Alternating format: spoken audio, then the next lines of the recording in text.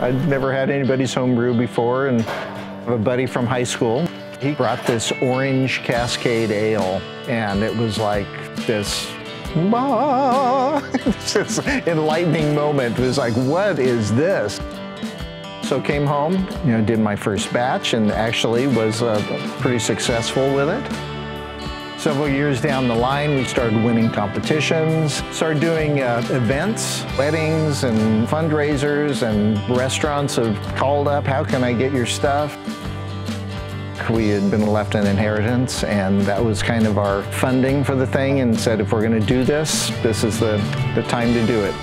We chose to get going here, close to home, and I have a hole in the ground with a bunch of dirt.